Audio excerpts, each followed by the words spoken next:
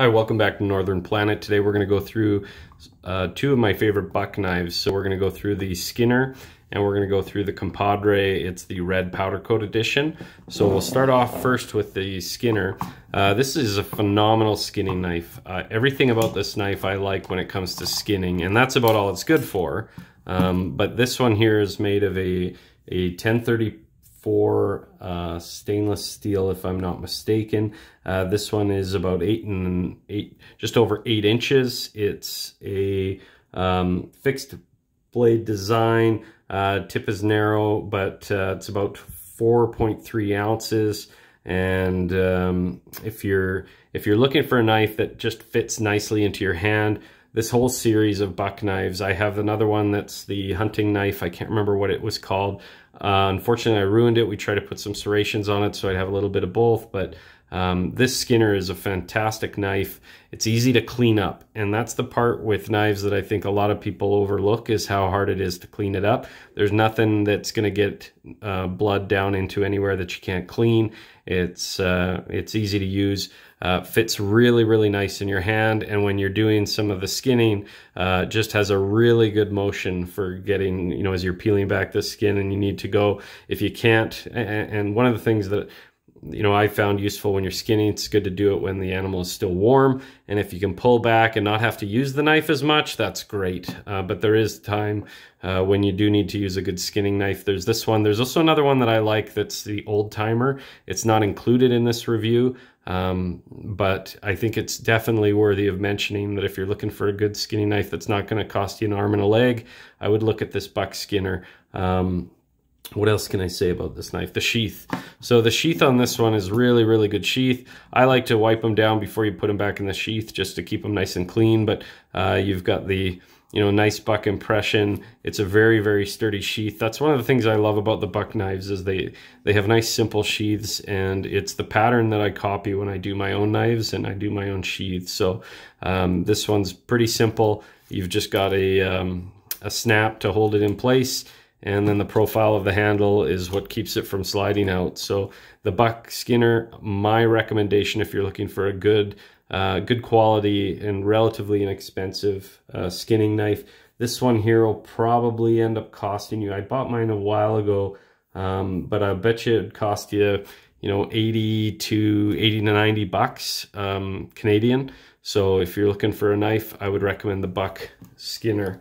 It's a 103 Skinner knife by Buck.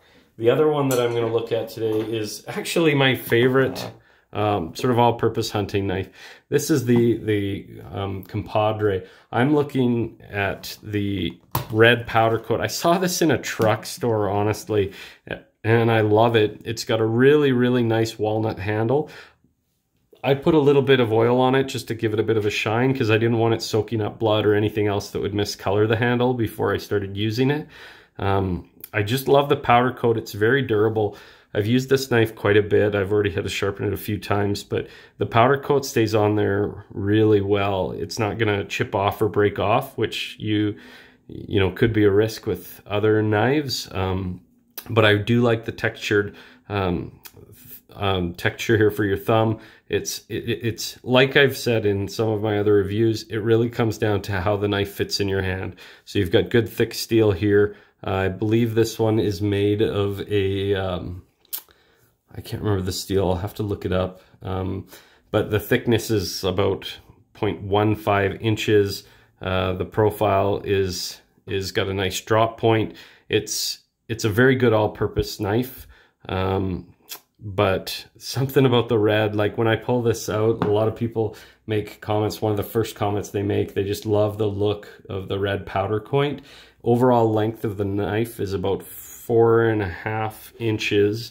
It's a full tang, as you can see, and there is a place here for a lanyard, although I wouldn't bother with it. I think that the sheath does a great job. It's a nice profile, so it's easy to get it back in. I like this a little better because with the Skinner, you've got both of those straps to pull apart for the knife to slide easily in, whereas this one just goes and slides in nice and easy. So good quality snap, good quality webbing here, pretty simple, attaches to your belt. I feel like this could be a failure point, but You know, when I pull on it, it's not that bad. They've got a good job of stitching in here. This one is made in the USA as well, and the handle's made of just a nice leather. So this is the one that would be my go-to knife. It'll cost you about 120 to about 135 bucks. But that powder coating just makes it look, it sets it apart from everything else in my collection. So I highly recommend the Compadre. It is designed for just sort of an all-purpose full tang. If you like the reviews, we'll keep them coming. So we've done the Gerber, we've done the CRKT, we've done Buck. There's a few other things. I might get into some knife sharpening here in a bit. And I'm not going to get into trying to compete with some of these other guys who are artists. I'm looking for more of the pragmatic person who wants to be able to do this, but it's not their passion. They just want to keep their knife sharp. So we can get into some of the tools that we use for how to sharpen a knife in later channels. So, in later videos. So if you like the channel, please subscribe and we'll keep them coming. Thanks.